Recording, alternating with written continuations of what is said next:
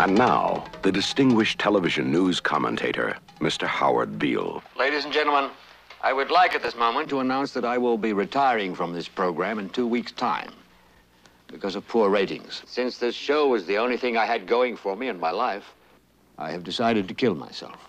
I'm going to blow my brains out right on this program a week from today. What the hell's going on?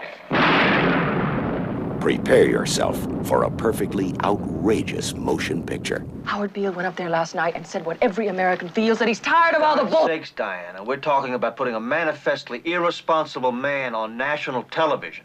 I am not putting Howard back on the air. It's not your show anymore, Max. It's mine. I got a feeling I'm being made. You are.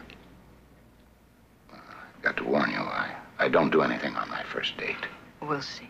I want a show developed based on the activities of a terrorist group. Well, Ahmed, I'm gonna make a TV star out of you. Just like Archie Bunker. That's the #1 show in television! We're number one! We're number one! There is no America. There is no democracy. There is only IBM and DuPont and Exxon. And you have meddled with the primal forces of nature.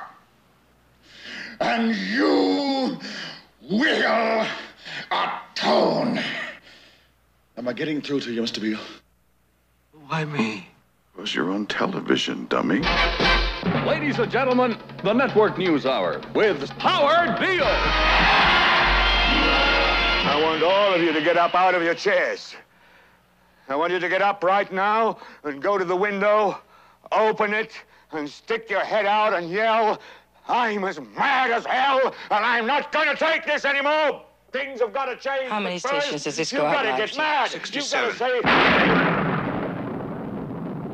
I want you to get up right now. Go to your windows, stick your head out, and yell, "I'm as mad as hell, and I'm not going to take this anymore." Are they yelling in Atlanta, Herb? Are they yelling in Atlanta, Ted? I'm mad as hell! I'm not gonna take it anymore!